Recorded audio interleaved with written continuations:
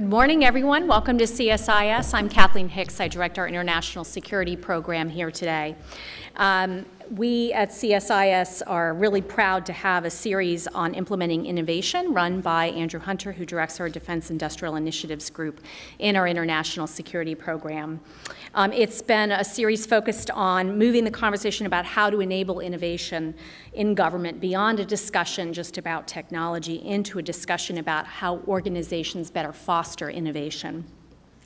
This past year, I was a member of the Commission on the National Defense Strategy for the United States, and this idea of fostering innovation was one of our major findings about where the department needs to go in its implementation of the 2018 National Defense Strategy. And of course, we've just had the budget release, at least the top line release, which I'm sure will come up today in terms of how far the department has traveled and how much further it has to travel on this issue of innovation.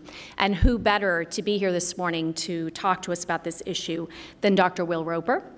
Will is the Assistant Secretary of the Air Force for Acquisition Technology and Logistics. He is the Air Force's Service Acquisition Executive, and as such is responsible for and oversees Air Force research, development, and acquisition activities. Prior to his current position, many of you, I'm sure, know that Dr. Roper was the founding director of the Strategic Capabilities Office at the Pentagon. Established in 2012, the SCO imagines new and often unexpected uses of existing government and commercial systems, extending their shelf life and restoring surprise to the military playbook.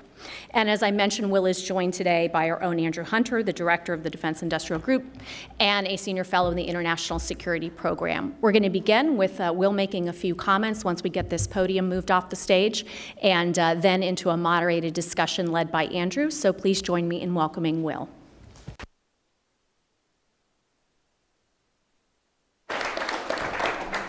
Thank you very much, Kath. Thank you, Andrew.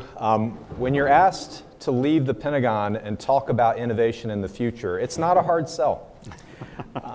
If you know me, I'm an optimist about our future. I'm a realist about what we need to do to have our future be bright, but I'm an optimist that we can pull it off.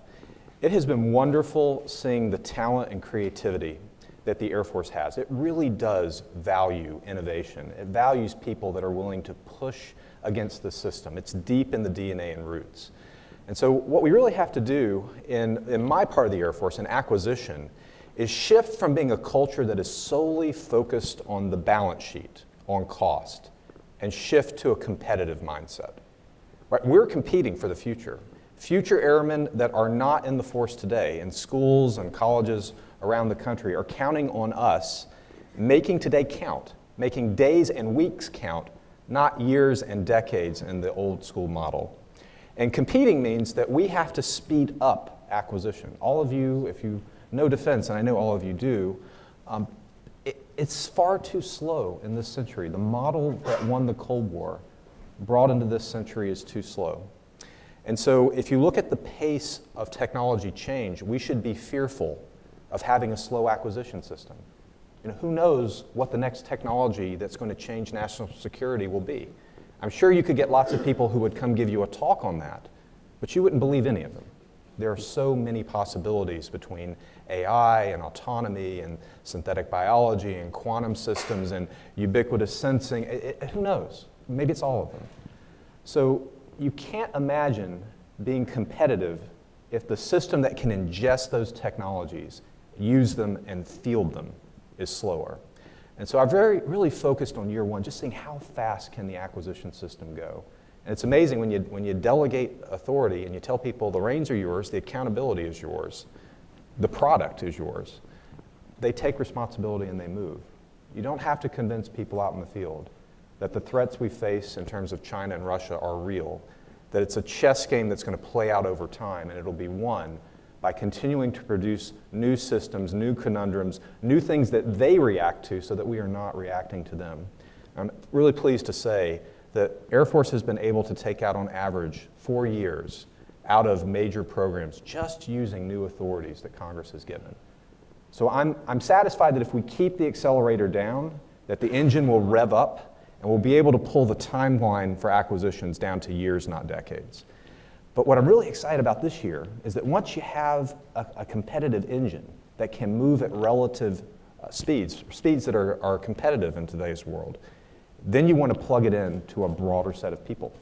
You want to work with everyone. Everyone that has a good idea should be connected to your engine. And so you know that we have historical relationships with our defense primes, our defense companies, and we still need them. But we have historically had a difficult time working with commercial startups, tech startups, and just dual-use companies in general. And the thing I'm really excited about is coming off a fairly energizing event last week in New York, where we tried doing a pitch day, just like commercial investors do. We had 51 companies in to give their pitch. It's 15 minutes, 10 for them, 5 for questions for us. And folks, this was a no-kidding source selection. We picked companies that we thought connected with our mission.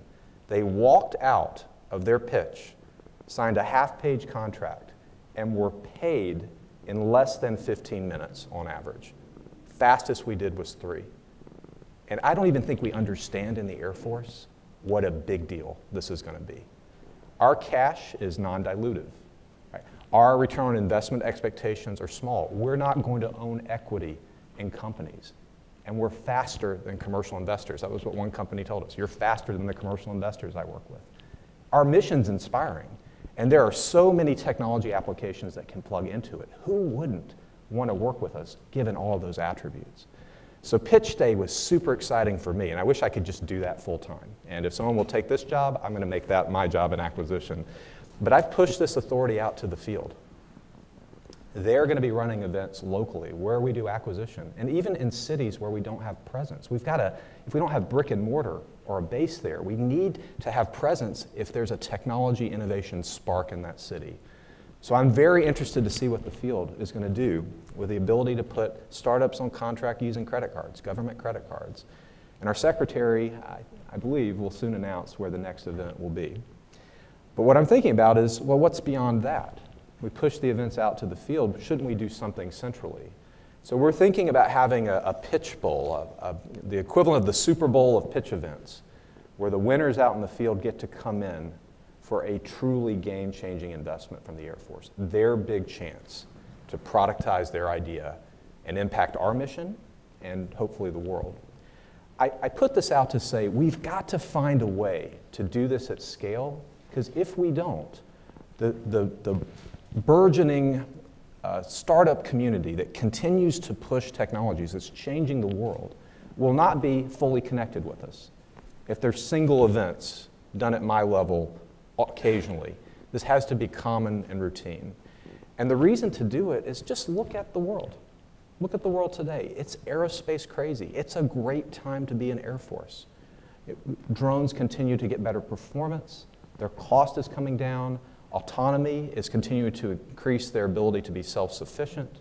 We're finally starting to see self-flying cars, which, you know, we all watch the Jetsons. Finally, that appears like it's going to happen at some point, and I'm excited about that. And then look at space. Companies that are going to launch satellites from airplanes. Space planes are becoming increasingly possible and cost-effective that could blur the domain between blue sky and black.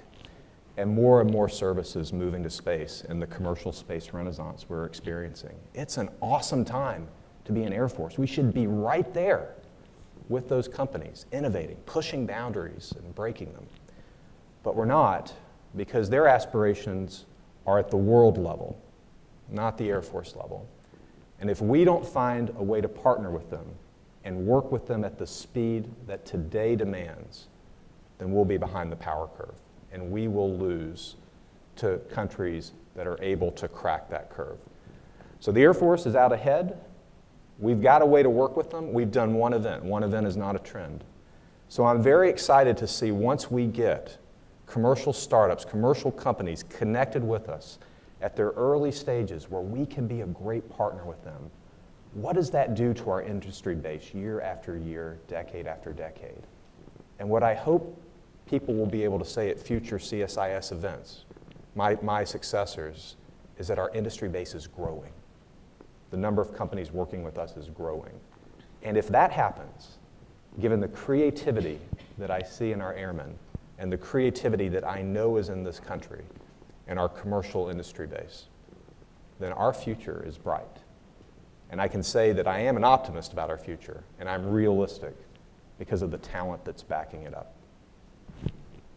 Andrew? Well, thank you very much for those comments, and I'm looking forward to digging in on this. So I thank you very much again for joining us this morning. My pleasure. I know we've talked back and forth for a little while to get you over here, but you've been generous with your time, and you've come here before, so we appreciate that. I'm happy to, Andrew. I kind of wanted to start with something you touched on, which is what I would characterize as kind of this edge versus center issue. And with innovation, you see a lot of cases there are edge organizations that are able to be very innovative, have a reputation for innovation.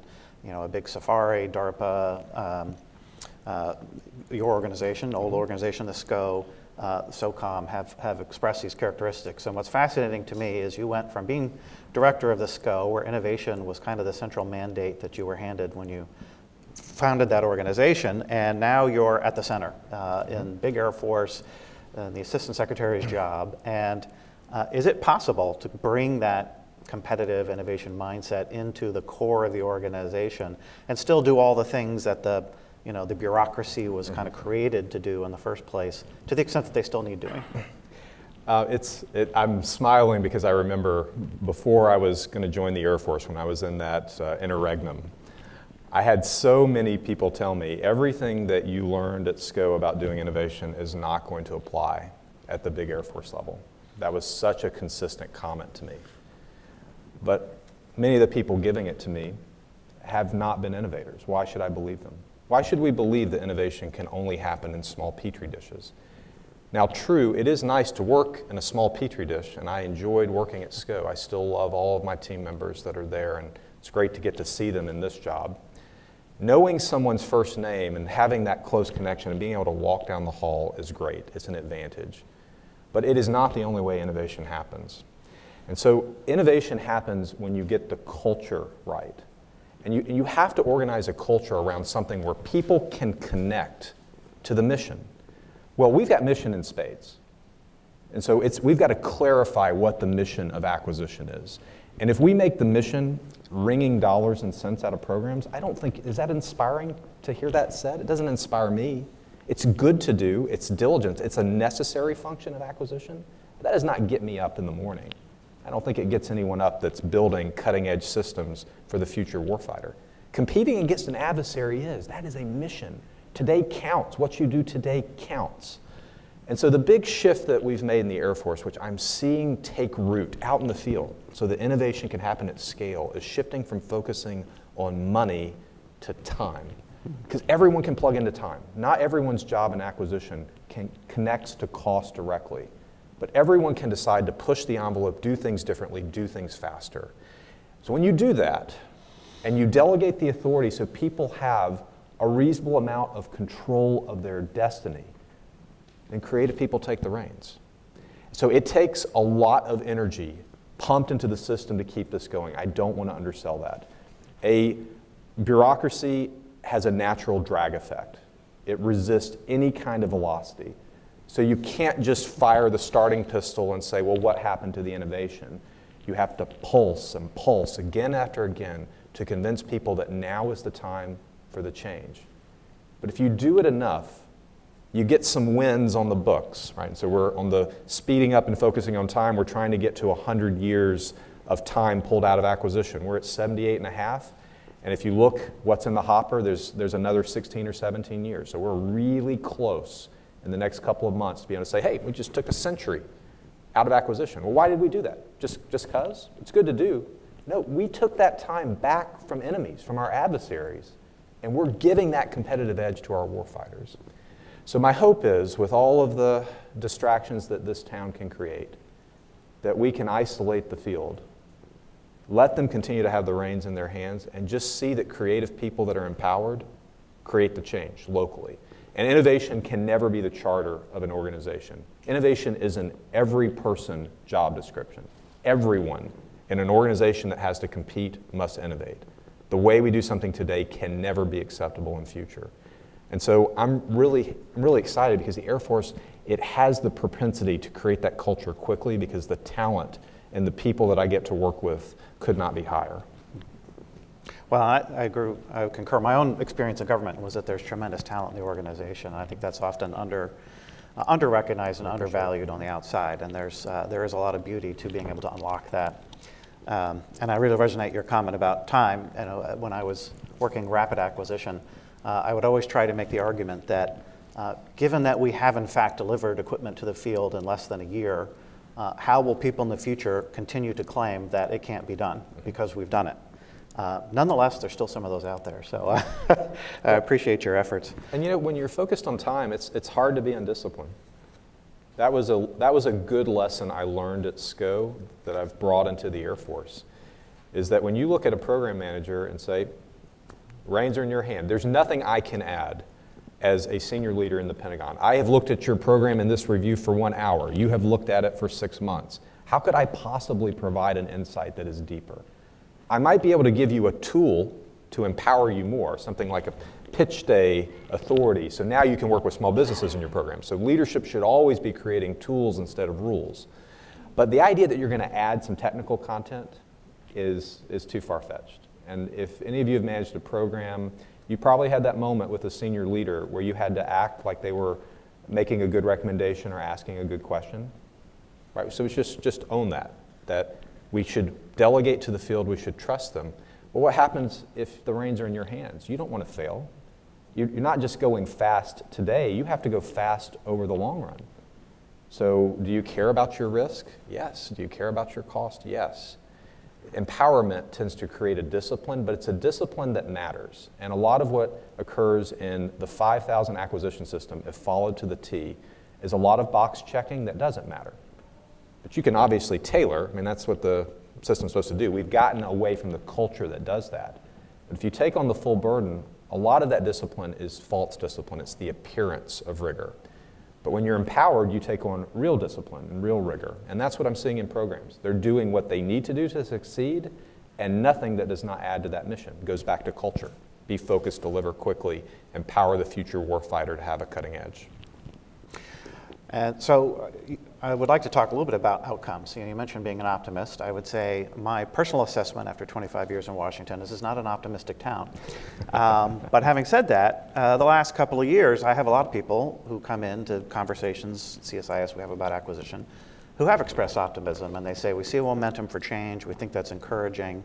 And then there's the but. And the but is, but yes, there's momentum for change, yes, new things are happening, but what about the delivery end? You know, what is really coming out of this? Will it sustain, and what will it really deliver? And so you've talked about, taking time out of programs, but what are the concrete wins that we can book now? What are the ones that we're close to that we should keep our eye on, that we can really say, yes, this is different, or this is where the progress is happening and where we can expect to continue it? I think when we hit 100 years, that's a chance for us to step back from what we've done in the tailoring and the 804 authorities and to say, what have we learned that is more general about doing acquisition fast? I think they're not going to be new lessons. It's going to be rediscovering old lessons. If you go back to like the Packard acquisition policies and you read them from 1971, a lot of what's in those policies sounds like what we ought to be doing today, right? Focus more on hardware, less on paperwork. Fly before you buy. Trade off performance to keep schedule. Those were religious dogma for me at SCO, and they matter to me just as religiously here in the Air Force. Those are old lessons that we're relearning. I think we'll see that we're just regaining what acquisition was originally meant to be, which is buying things smartly and buying them fast, as opposed to where I think we went, which was trying to make every acquisition a chance to really trace dollars and cents to such a degree that it stymied programs.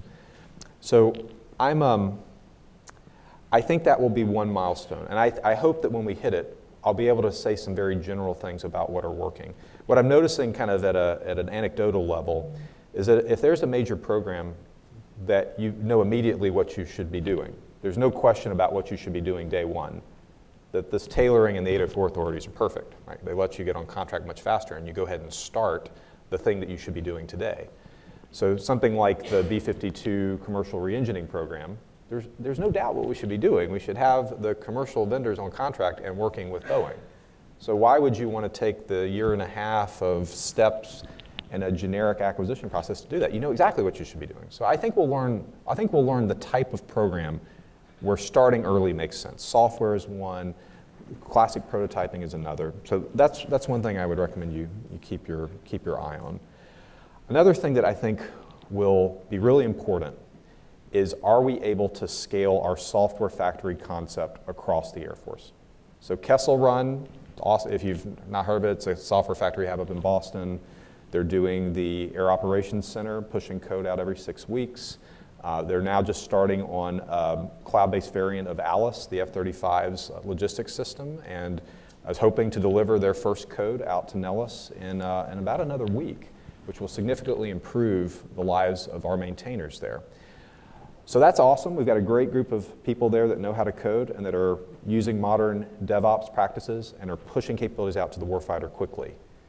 We've just stood up our second, called Kobayashi Maru. If you're a Star Trek fan, that's the impossible scenario Kirk hacks, so we thought that's a great name because it's Kurt hacking code. So that's out at SMC, Space and Missile Center. And they have gotten up and are delivering their first code to General Raymond. Now we're starting our third down at Montgomery. It's called Bespin, Back to Star Wars. So we got to keep the Star Wars and Star Trek worlds balanced, right? Or the gods of nerddom will not be happy with the Air Force. I think one huge litmus test is, are we able, as we stand these up, to keep consistency, to have standards so that we can justify the budget to Congress, and eventually go to scale. Every program will eventually have to have an agile software pipeline. Software just looks like a service contract. So you build your hardware, and then you just have level of effort software work forever. And I don't know what software development versus sustainment is. It's just software to me. So that culture shift is going to be really important to speed, because the future warfight is going to be one based on coding. Right? World War II was one based on code breaking, but the future war is going to be one based on code making. So we've got to be able to code everywhere. And if you think a future war where you have to change your code every day is too far-fetched, I don't. I think AI will eventually take us there. So that's one I'm tracking really, really closely, Andrew, because I think we could be the best Air Force building airplanes and satellites and be bad at software and still lose. So let me flip that around. I said, where do we look for the successes? One of the things that has occurred to me is, if we're taking a fail-fast model, then I want to see some failures that happen, and I want to see them happen early, because there's going to be failures. Failure happens, particularly if you're taking risk. And so in some cases, I think to myself, maybe the indicator I should be looking for are the failures, because if I don't see any, they're still there. It just means that money is still pumping into them. So I throw that at you. How do you respond to that? Yeah, I've been in a workforce and had leaders say, we're going to embrace failure, and I knew they didn't mean it. And so when we send that message out to the field, no, it is such an old message that the government has never meant. And so I'm doing everything I can, Andrew, to try to convince the Air Force that I really mean it. We had lots of sputters in our startup of Kessel Run. We had a lot at Kobayashi Maru. I expect that. I expect difficult things to have learning up front, and that's a positive thing. One thing that I'm doing to try to show I really do mean I'm okay with failure is creating awards for them. Mm-hmm. So we just gave out our first awards for spectacular learning events, which is a good failure. So, right now they're small things. They're a 500-pound bomb urgent operational need program that tried a couple of mods to weapons and they didn't work. And another special warfare division program that was trying to get commercial off-the-shelf UAVs for our special operators, and none of them worked. And another was a technology-based failure out at our research lab. They tried a new high-power microwave program, didn't hit its power targets. So no successes here, but isn't that a horrible thing to say? We learned something about the requirements. We learned something about the technology. So it was exciting to bring them in to Washington and give them an award and applaud them in front of their peers. But you know what I'm thinking, right? These are small, protected failures. They're not things that are going to hit the Washington Post. It's not going to hit the attention of this town. We have to push the failures up into systems like that. And if what happens when we hit a wall is learning, then we've got to call it that and not a failure. And although I am 100% behind making sure our hypersonics programs succeed, I mean, we are like 20 months away from the first operational hypersonics test in the department. Should I expect that test to succeed?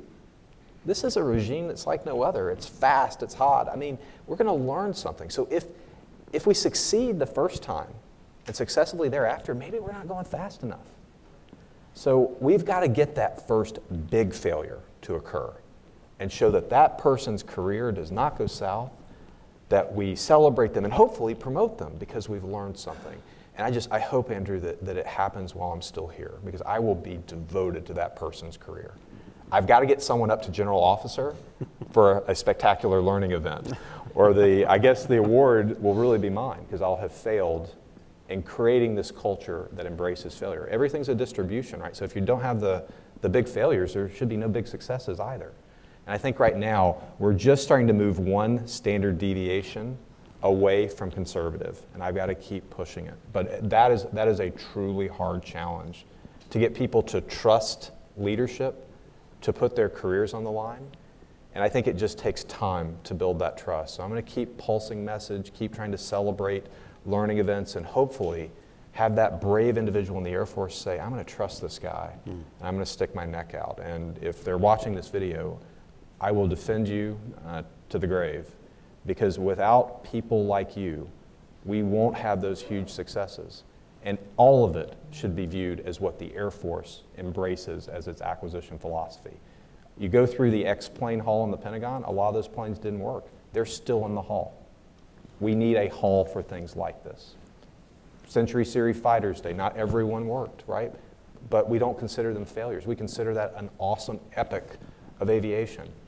So I think we can get back to it, but we need that trailblazer or bellwether to cross a goal line without actually having a product to deliver, and the workforce to see, wow, that person went on to great things. I'm going to do that too.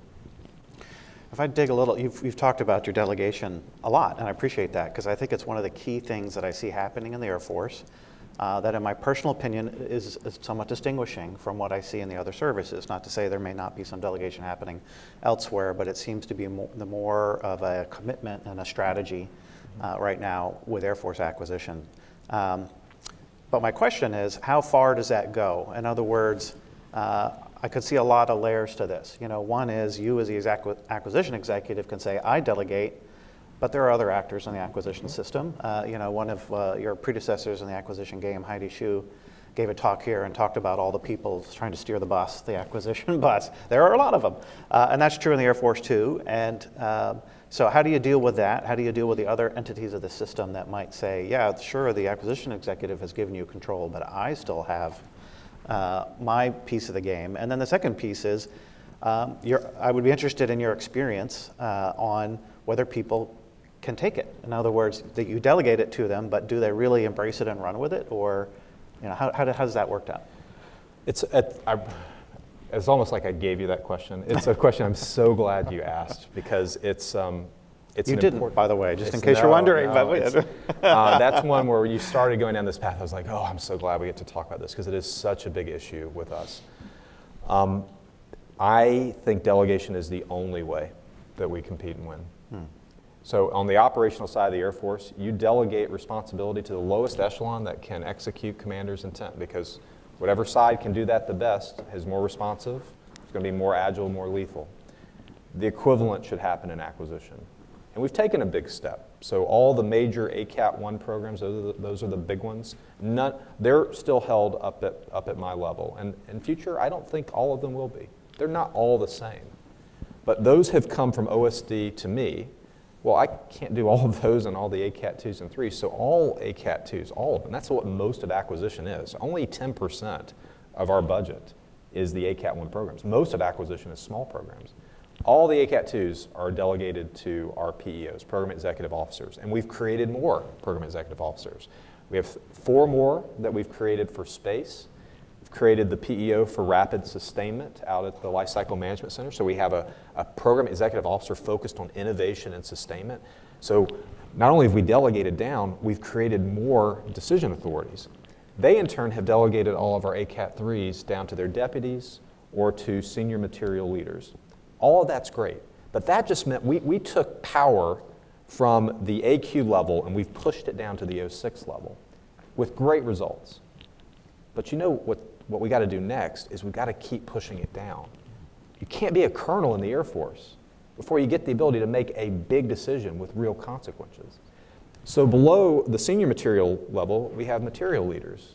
And my quest this year is to ask every senior material leader, what are you doing to empower your material leaders? What should we expect to do at that level of leadership? What authorities do we give? What decisions do you give?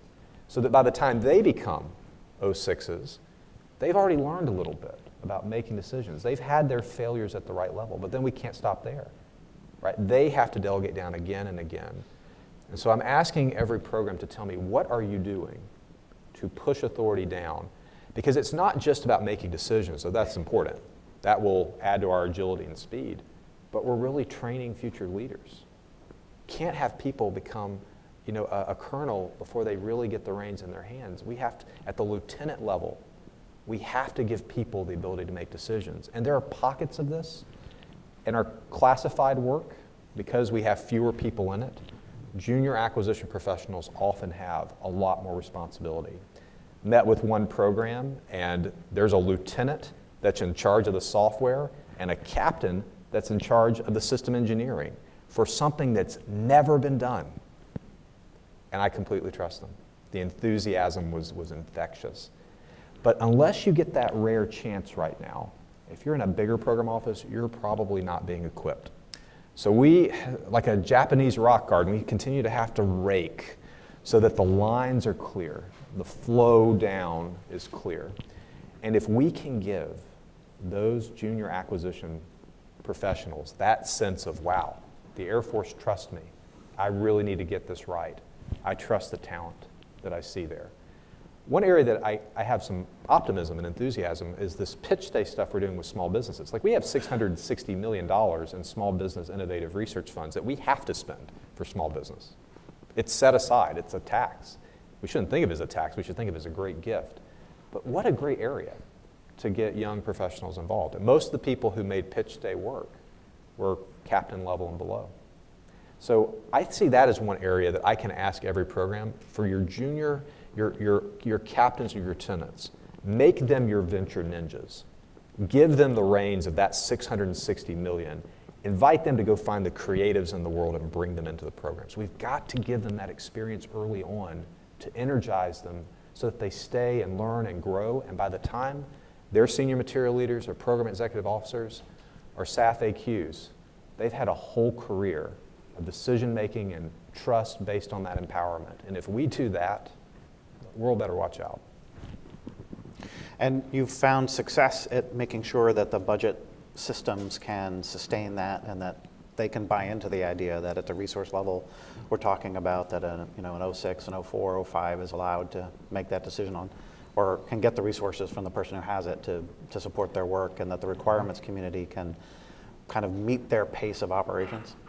Yeah, I'll do requirements in the good resource. So okay. Our requirements community is awesome in the Air Force. So when we sped up acquisition, they sped up requirements. There's a rapid requirements process, and I have no program where a requirement is holding us back. So I've got to give a big shout out to our operators and warfighters. If you think that speeding up and competing is just a theme for me, it was awesome to have our Chief of Staff at the last Air Force Association talk at length in press interviews about the need to speed up acquisition, the need to trust people.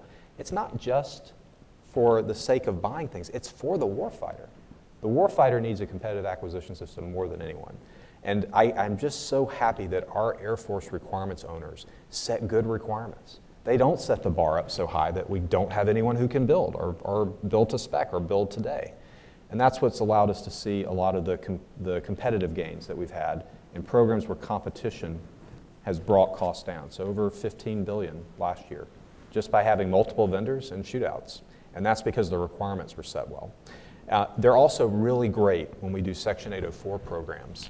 of trading off performance to maintain schedule. That is coming from warfighters, not from acquisition.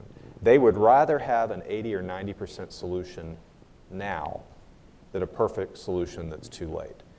And when I was here last talking at CSIS in my SCO role, that's what I said, is that we're producing 90% solutions that are good enough today, that give warfighters options today. That has to be done everywhere. That has to be the way we do acquisition. And we can. We have the authority to do that. We have warfighters who can do that. Let's shift to finance. That's the hardest part, is that good ideas get money a year later, if lucky. And so one thing I wish the Air Force would do would try to consolidate its program elements so that you could shift between related programs based on discovery and learning. And that's something we're trying to encourage. Budget stability matters. It's a talking point for every senior leader, but you can't do change, you can't do innovation without resources to back it. But what I don't allow, budget instability cannot be the reason you fail to innovate. You may not do as well as you could have with money in your pocket, but the constraint that that budget limitation imposes is an opportunity to think creatively. And we can't tell future airmen, I'm sorry we did not give you the world's best Air Force because we were under continuing resolution or sequestration. It's not acceptable. The stakes are too high. So though I hope for budget stability, we can never let that be the crutch that lets us limp out of the fight, right? Budget instability has to be an opportunity for us to rise to the occasion and show our creativity. And if we get budget stability, then it ought to allow us to take our game to the next level. I've got a handful of additional questions. I'm going to ask one more and then turn to the audience. And as usually happens, they'll ask the question I was going to ask anyway because we have a very smart audience.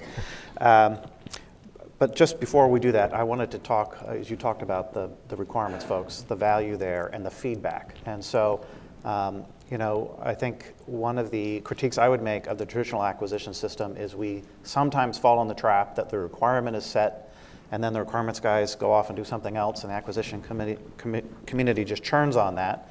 And there's not that continuous back and forth. But it sounds like you're seeing that back and forth. So I'm interested in the mechanisms that allow that, or is it just people, you know, with goodwill working together? And then secondly, where you see within the DoD, not even necessarily the Air Force, kind of the experimentation, the folks who can turn those capabilities into concepts of operations and give you a real sense that this is the capability we need that we're moving towards. There are a couple areas that are helping us completely flip the script on how requirements and acquisition work together. 804 authorities, that's the authority Congress gave us, that really isn't much different than the 5000 series, except that it does pull programs out of our joint capability requirements process. It's outside of JSIDs. So you might think, well, that just means acquisitions off the ranch doing whatever they want. It's actually created the closest relationships between the requirer and the acquirer. Because without the formal requirement, which by the way, requirements owners hate going through that process just as much. So what we've found is that the major commands are putting their people inside the programs. And as we build and engage industry, we come back, so it's the loop you're talking about. Yeah. You know, we come back and say, well, here's what industry is able to make. Do you want us to proceed and give you what is possible today or continue to improve and give you something better tomorrow? I have not been told wait till tomorrow yet. And so stepping back from the way we do acquisition, it's backwards. It really is. We have general officers, 4-star generals, that have trained their whole career to know how to accept risk. It's the most strategic thing they do. Continue mission and pick acceptable risk. And we trust them with the security and defense of this country. But we deprive them of that in acquisition because we don't bring them a choice where they accept risk. We ask them up front, tell me what you want, and I'll go buy it for you no matter how long it takes and no matter what it costs. Why would it not be the other way around, where you start with a general sense of what they need and then bring them back choices that the industry base can build and the performance that comes from them and let them either accept the risk of fielding now or choose to accept the risk of waiting and fielding something better later. That's all that 804 is letting us do. It's flipping the process and coupling us to the warfighter. It's truly a 3-legged race. But because we've learned that in the 804 programs, we're just now doing that in 5000, which is no different. We can make 5,000 programs go nearly as fast as 804 programs. And of the 78.5 years that I mentioned, about a third of it is 5,000 programs. And I expect that it'll be a bigger proportion in the future as people learn this lesson. So this is doing a wonderful thing for us. It is getting the paperwork out of the requirements and acquisition process and just making us one team, running a three-legged race over distance. So if you think speeding up acquisition is just an acquisition thing, no, it's an Air Force thing. The whole Air Force is deciding to do this. If you pull me out of this chair and put General Raymond or General Ray here, or any of our MAGCOMs, General Miller, they're going to give you the same talking points. We got to move. I need an acquisition system that can give me options today, not things that are too late. And another thing that's helping us foment this change is the DevOps and software.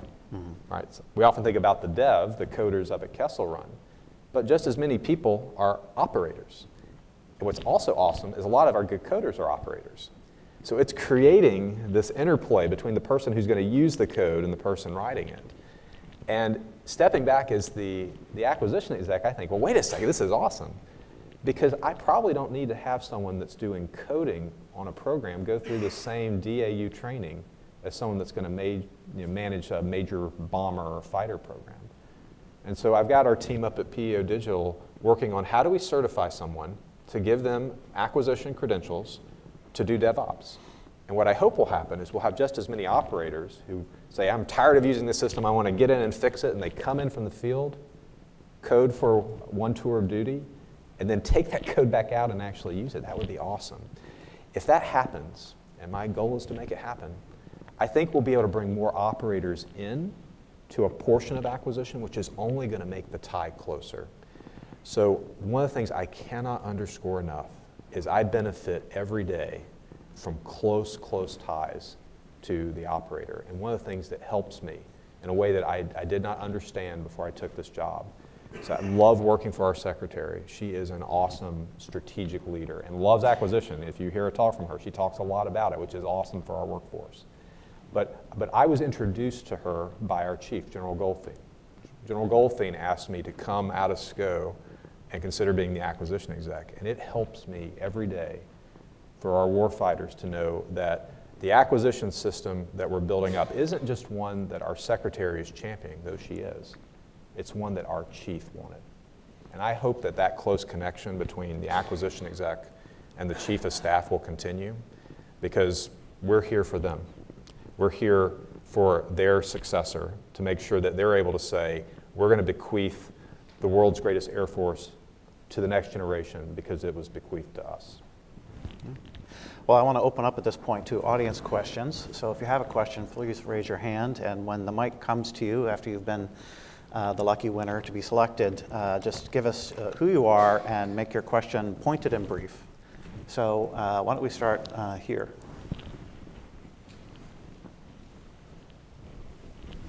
Cynthia Iris at Harvard. You talked about this a little bit, but I'd be curious if you could go a little bit deeper on this. I'd like to ask about using the Blackbird as an example when you say you want to relearn lessons. So I'm not going to ask about the Blackbird. If you'd like to answer it, that's okay. My question really is, what do you think is good enough? So in software acquisition, in the business world, it's good, fast, and cheap. Pick two. In the military, you add safe. So when you look at your criteria and you're making decisions and you're writing a check in 3 minutes, where did you vet the people that you just wrote a check to in 3 minutes? So there are two things, right? There's software, safety of software, and then there's also how did we know the companies that so those are actually two distinct things. Now I'm happy to address both, but I don't want to confuse people listening. So let's talk about how do we know that software is going to be safe for us to use? It's a big deal. If I were to tell you I got the plan, I don't. I have ideas, and the first idea is to try to get out of the old school defense style software development and to shift to modern cloud-based tools, which are more secure than the old development tools that we use. That should be a big improvement. But your point is the tip of a bigger iceberg, which is acquisition tends to focus on cost, schedule, performance. And based on my talk today, schedule is the thing that I care the most about. But security's got to come into the fold. It has to. I don't know if we'll end up awarding contracts based on security.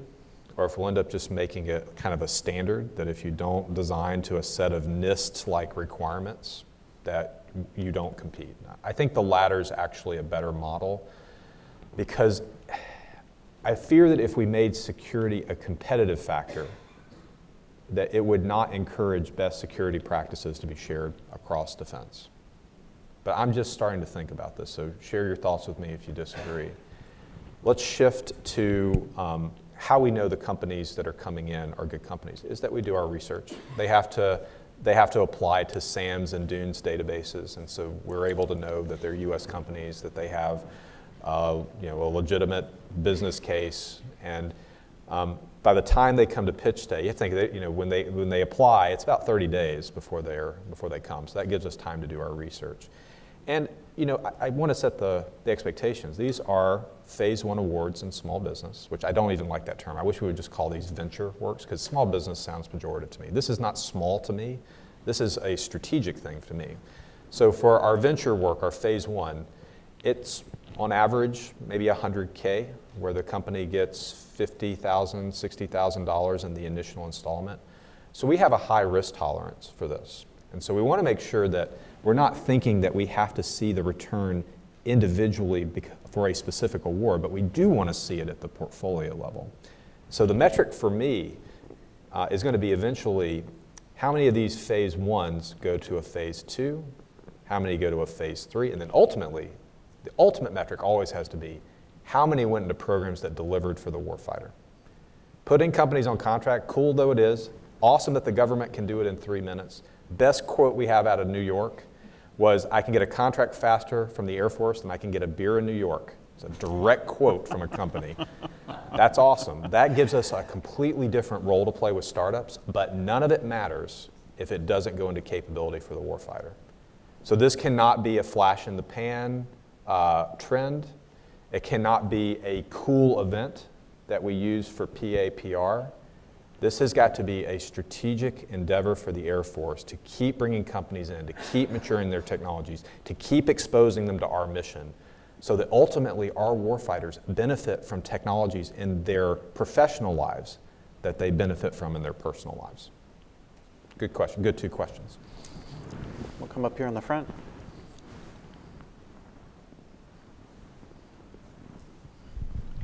Well, my name is Tony Spadaro. I want to address a question about how we can take innovation and into acquisition on scale. And to do that, let me just put a historical note on this. I can recall a time way back when we had all sorts of innovation and delegation of authorities, to the extent that we had majors running billion-dollar programs in the NRO. We had SARSAT programs that allowed people to do this. Now, that model succeeded because of special acquisition authorities and protected environments. Is it now time at your level to start seriously asking, what are we protecting them from? And address that as a way of scaling up. I hope that we are. I don't think we've pushed the authority all the way down. I would love to be able to tell you, here's the level of responsibility we give lieutenants. Here's the level of responsibility we give captains. I can tell you the level of responsibility we get down to the 06 level, which is a huge shift from it being up at the head of the Air Force all the way out in the field. So we have to continue this trend, because I bet on talent.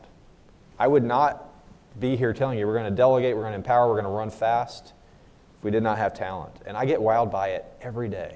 The Pentagon is a very frustrating place to work, very.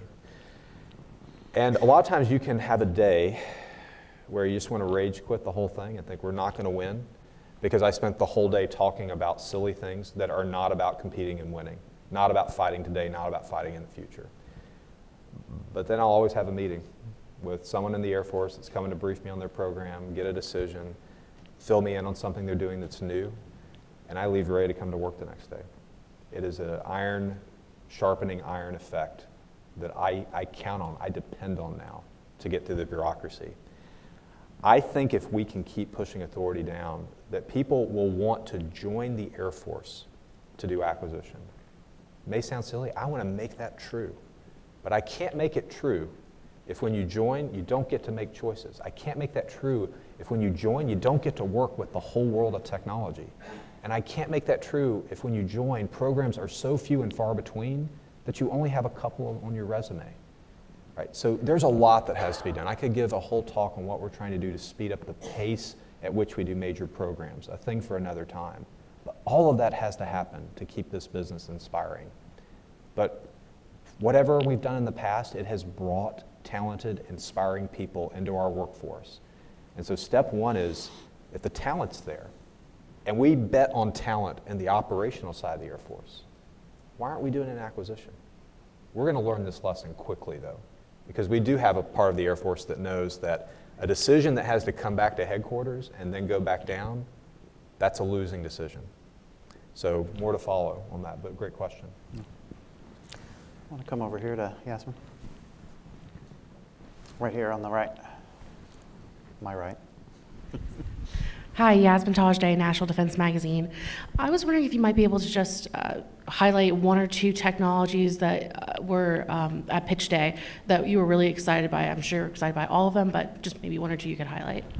I was excited by almost everything I saw. What I was excited about is we had about a 50-50 mix of companies that had been trying to get through into the Defense Department and had not been able to, and about half of our companies had never worked with us. So it was a great diversity.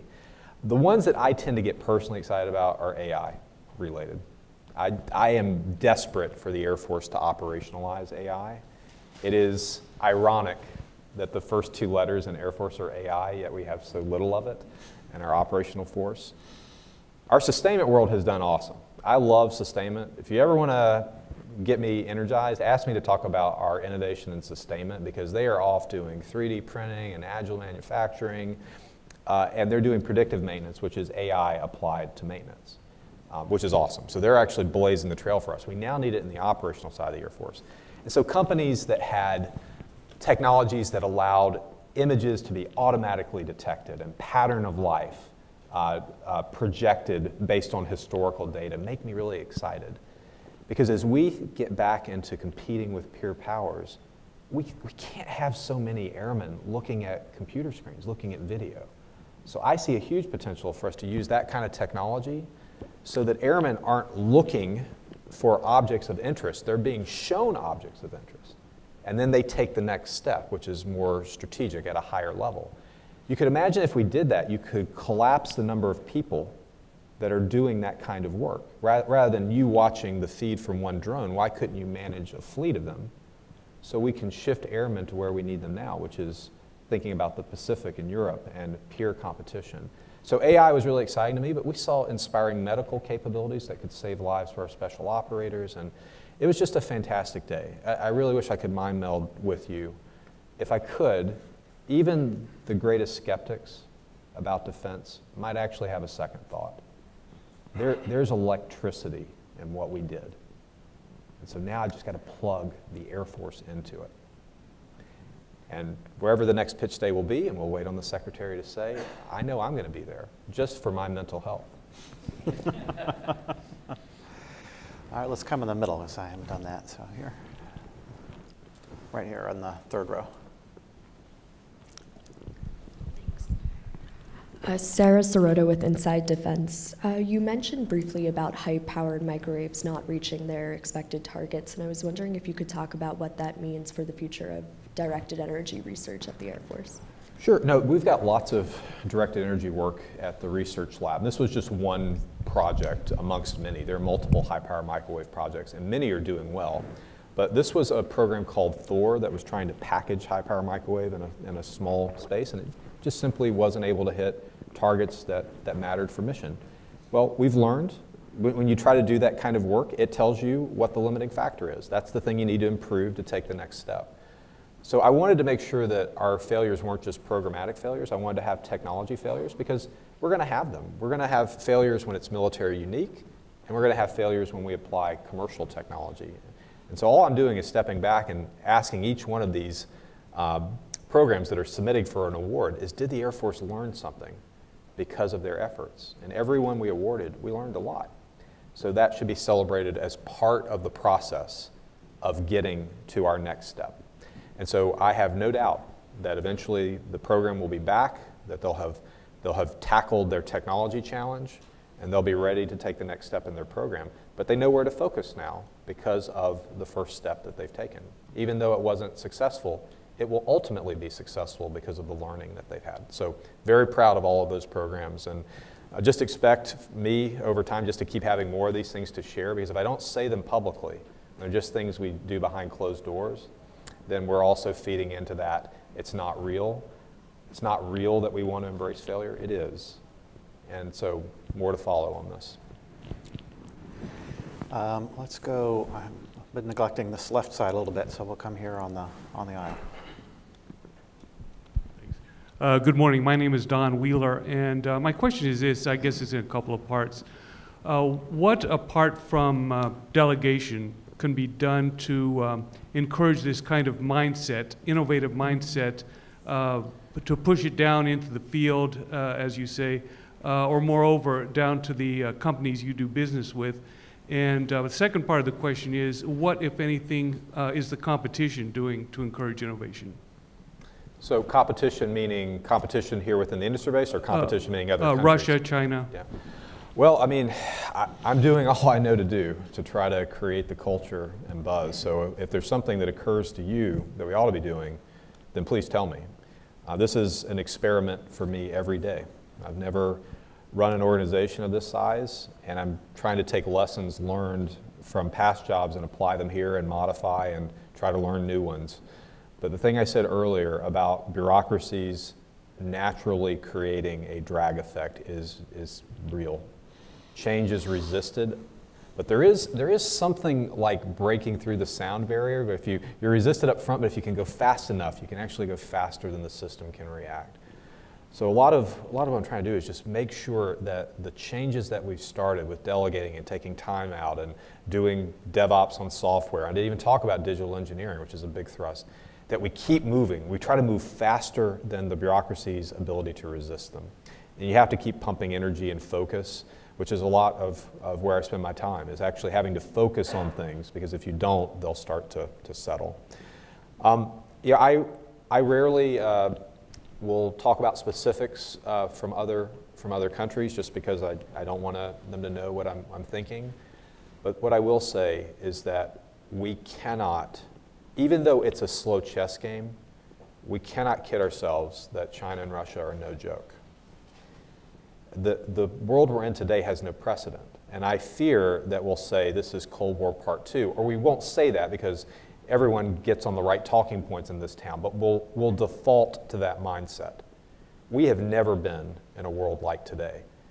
The acquisition system that won the Cold War developed its own technology.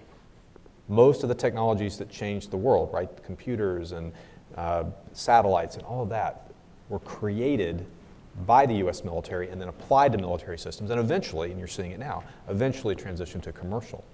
And so the pace of programs was slow because the technology burden was high, and it was only done in a few places, government labs and defense primes. Now, you can't turn a page in any news article without there being some technology-related story or issue. And so the fact that so much technology is available means the old system does not matter anymore. We have to turn it inside out, so we're an ingester of technology. We'll still develop technology ourselves. The government is not bad at developing technology. It's just the proportion of technology it's providing is small.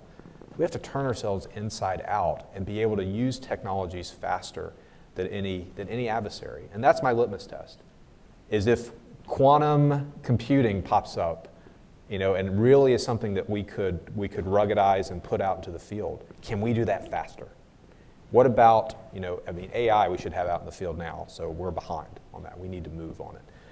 And if we can do that, then you can actually shift your competitive model into one that's imposing cost and creating issues for your enemy to react to. So why should we be reacting to the threats we see? Why shouldn't they be reacting to us?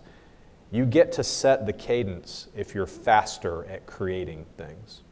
And so that's the strategy for me in a nutshell, is that if we can create and field things fast, if we're connected with the entire industry base so that the best technologies are available to us, if we are fast-tracking big ideas that will impose cost and create conundrums, then we can make opponents react to us and pull them off their game plan, no matter what they're working on.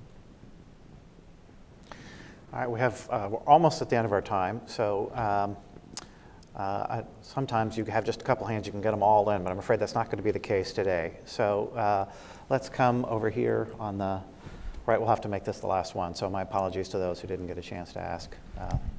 Hi, I'll do, Vivian and for the woman behind, I can tell you're disappointed. I will take your question too. Be fair. Vivian Mashi with Defense Daily. I wanted to ask you about the Air Force's relationship with the Space Development Agency now that the directive has been signed for that to be established. So how are you in your role going to be working with Mike Griffin and people at the SDA to ensure that you're not duplicating efforts when it comes to space development? Because at the end of the day, duplication does not seem like a speeding up acquisition. So if you could clarify which efforts you guys might separate and that sort of thing, that'd be great. I mean, we've got the memo signed, so it'll be determined in the doing. And there is a great model for us working with outside agencies. There's been a long-term historical relationship between the Air Force and DARPA that have benefited both. And we still have amazing partnerships with them right now in hypersonics and things we can't talk about. So I don't know if it'll evolve along those lines or along others, but it'll evolve based on actually doing work together. And so our space acquisition programs are doing great under the new authorities. Some of the most creative plans that we have, some of the most strategic thinking and growing the industry base are in programs like Next Gen OPIR and Enterprise Strategic SATCOM and Protected Tactical SATCOM. I could keep going. Launch is pretty amazing too. But space is an area we need options fast. I could not have a clearer demand signal from the warfighters that they need things to deal with space being a not so nice place during a conflict. And so anyone that can help us speed it up, get there faster, bring in new technologies, just like DARPA has historically done, we will find a way to work with anyone that helps us win and shape the future. Well, thank you very much, audience, for those questions. Thank you, Will, for coming and for having this discussion. And I know I'm going to walk out of today with my optimism factor boosted. So I appreciate that. And it's a nice thing to have early in the morning. Please join me in thanking Will for